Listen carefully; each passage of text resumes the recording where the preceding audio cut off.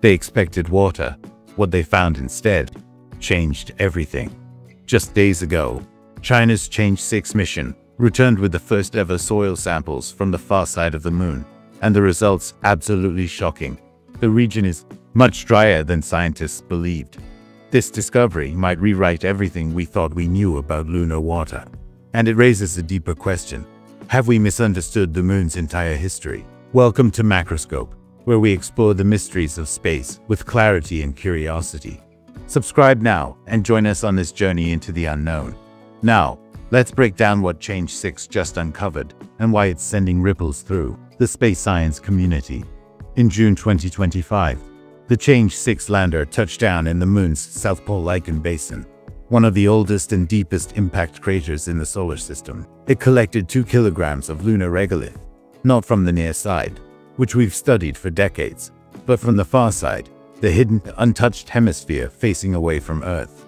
For years, scientists believed water might exist beneath the surface in the form of hydroxyl molecules.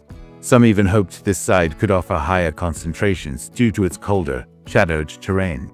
But when Chinese and international labs analyzed the samples, they found almost no minerals, not even close to what we expected. The data shows the far side is far drier than the near side, by a significant margin. So what does that mean? First, it calls into question our assumptions about how water arrived on the moon. Was it delivered by comet impacts? Was it formed through solar wind interactions?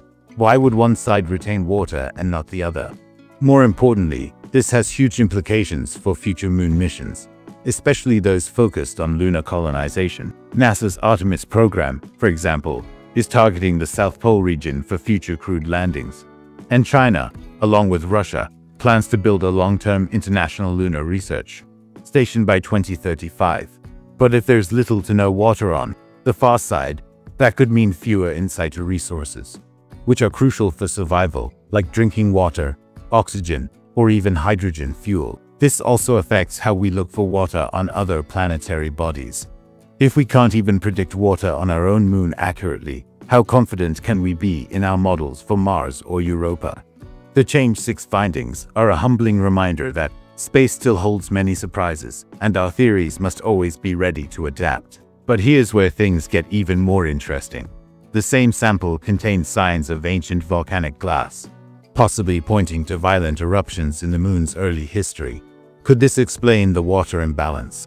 Or does it suggest that the moon's crust is chemically different on each side? Some scientists now propose the near side might have been bombarded by water-rich meteorites, while the far side stayed geologically isolated. Others are revisiting a much older idea, that the moon's formation, likely from a colossal collision between Earth and a Mars-sized planet, may have created 2 chemically distinct hemispheres from the start. Whatever the cause, one thing is clear: the moon's far side is not just unexplored, it's fundamentally different. And Chang'e 6 has just opened that door. More data will follow in the months ahead as international labs examine the rest of the samples. But this is only the beginning. With Chang'e 7 scheduled to launch in 2026 and NASA's Artemis 3 pushing for crewed landings soon after, the moon is about to become the hottest scientific battleground in space. Will we find hidden reservoirs elsewhere? Could there still be deep ice beneath certain craters? Or have we misunderstood lunar water entirely? This mystery has just begun, and we'll be covering every new discovery right here. If you found this fascinating, give it a like, drop your thoughts in the comments, and subscribe to Macroscope so you never miss what comes next.